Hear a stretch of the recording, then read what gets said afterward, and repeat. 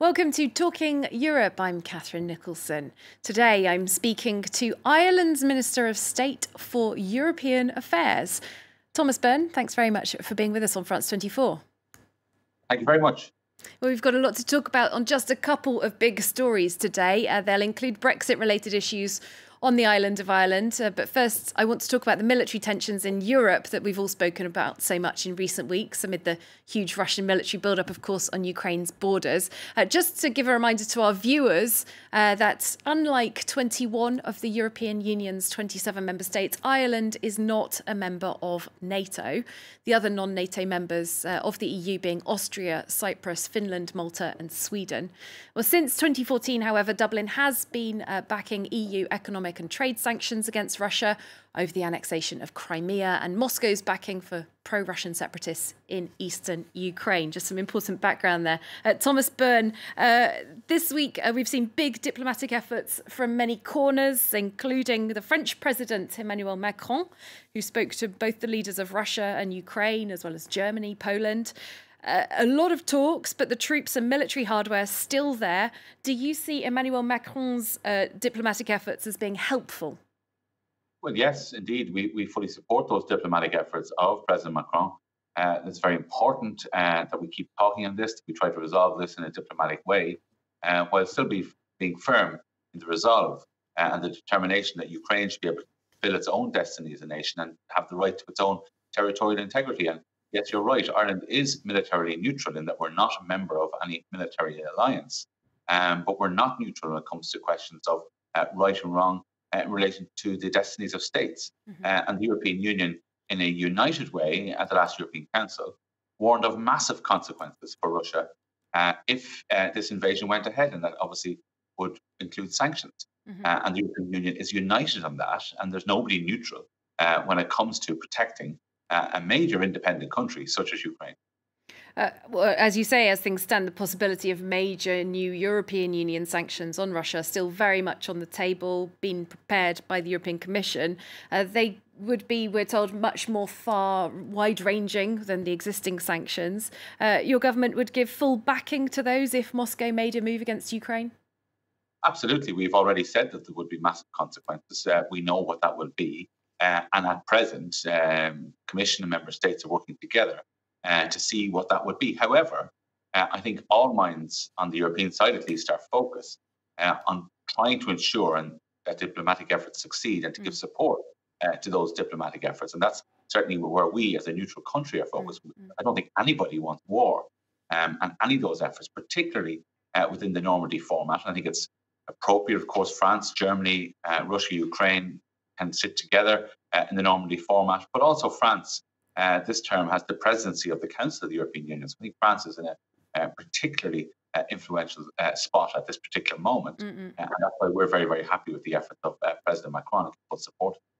On the other side, though, in Moscow, the Russian Foreign Minister Sergei Lavrov has made it clear he wants individual European states to communicate with Russia, not the EU as a whole. Ireland was one of the states that received an individual letter. What do you read into this dismissal of the European Union, which has been criticised for being weak in its foreign policy in recent years? Does the EU as a whole have clout with Moscow?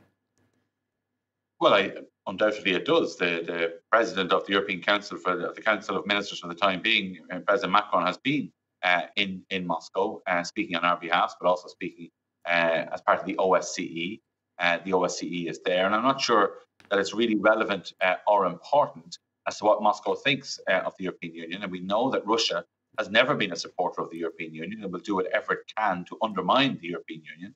And that's why it's so important for us to remain united, which we are, in our focus, and to make sure that the punishment, if this happens for Russia, is those massive consequences that we've already agreed. So there's ongoing work in relation to that. And they will, if Russia decides to invade Ukraine, it will have to pay a massive price, and it will. And inevitably, it will pay its own humanitarian price as well, in terms of people dying in that conflict and in terms of the economic prospects of its citizens. And unfortunately, for the last number of years, we've seen the Russian economy not do very well, to say the least. And indeed, we see those areas that Russia has already taken over in Ukraine a number of years ago really doing significantly worse compared to Ukraine, which is beginning to develop and showing its citizens as well what freedom really means and what progress can mean. And I think the citizens of Ukraine seem determined to protect the progress that they've made, and not just protect it, but to build on it as well in terms of what they do as a people and as a nation. Just on a wider issue, this whole situation on the Ukrainian border has brought attention back to Emmanuel Macron's argument for several years in favour of a joint EU 27 defence policy, which for him would include some kind of joint EU 27 operational capacity. Given Ireland's traditional neutrality, I'm wondering if Dublin supports this. Well, we're certainly not going to stand in the way of it, and already we do get involved in joint defence capacity or joint defence missions, where there's a United Nations mandate and where our Parliament has given assent to that. So we do get involved in some aspect of it. But in terms of a military defensive alliance, that's not something that Ireland will be taking part in.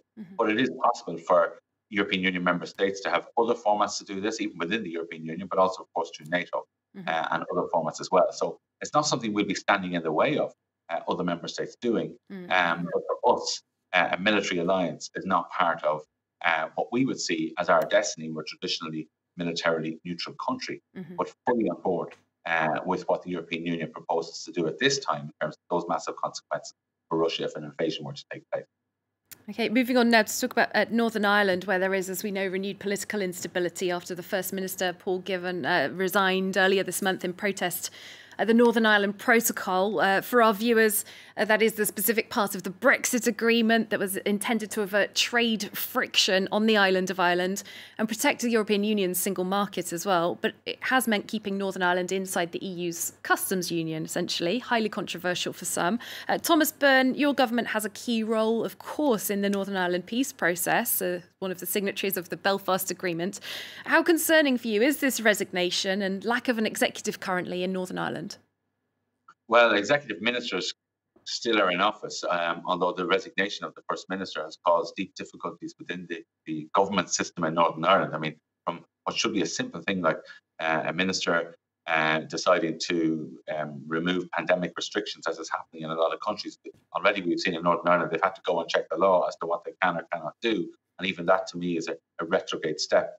So there's lots of other examples, but that to me was the most cutting one last week. So it's very, very worrying. What I'd say, though, is that the discussions in relation to the implementation of the protocol, which is already agreed, are taking place between Brussels and London. And I certainly don't want to see what's happening in Northern Ireland distract from that, because actually what's happening between Brussels and London is to try to relieve some of the concerns that particularly some unionists had in relation to the protocol. The business in general is satisfied with the protocol, not everybody, but in general. But they want to see some of the measures taken that the EU has proposed, and that's where the discussions are between London and Brussels. But what I would say as well is, when I would have spoke to you before, I would have talked about the protocol being potentially the best of both worlds for Northern Ireland. They're part of the single market goods of the European Union, part of the customs heritage then of the UK. Actually, in the past year, we've seen some reality to that. So we've seen companies starting to invest in many cases with thousands of jobs. And they are companies who are able to exploit the advantage that Northern Ireland now has to sell goods directly into the single market, because Northern Ireland effectively has access to that single market, but also into the UK as well, into Great Britain. There are no restrictions on the Northern Ireland to UK side whatsoever. So that's a significant advantage. And the protocol is there to protect that advantage. And that's a message that I think we need to be talking more and more about now that we've seen some practical examples of. There are clearly, though, many unionist voices in Northern Ireland who do believe that the protocol is not working for them. They don't see those advantages that you see. What would be Ireland's red lines in terms of tweaking the protocol, given that the UK has repeatedly threatened to essentially rip up the Northern Ireland Protocol? Well, look, I've never got into discussion of red lines, but what I would say, our position from the start is, and our firm position is, the protocol is agreed. It's already agreed between EU and UK, so the protocol is staying. What the European Union has proposed, after listening to business, nationalists, unionists, everybody in Northern Ireland, they went up there. Even this week, there was engagement between the European Union and various interests in Northern Ireland. And then they've come back and said, look, right, yeah, we've heard you. Here's what we propose. to do to alleviate some of the concerns that you have, while still protecting the protocol and still protecting the single market. And that's where the discussions are. So I want to see those discussions come to a conclusion. I'd be hoping for progress this month. I know the talks are ongoing and they're difficult. But, what I'm saying about the companies that have invested in Northern Ireland, nobody can deny that. That's happened.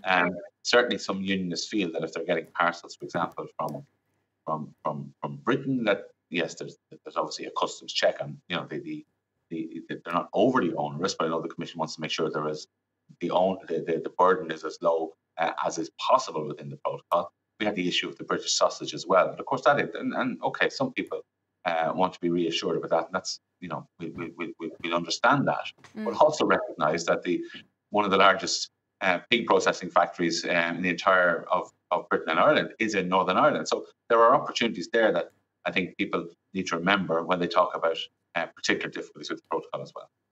All right, Thomas Byrne, that is all we have time for, but thank you so much for being with us. Thank you very much, Kath. And thanks to you for watching Talking Europe. Hope to see you very soon for more European news on France 24.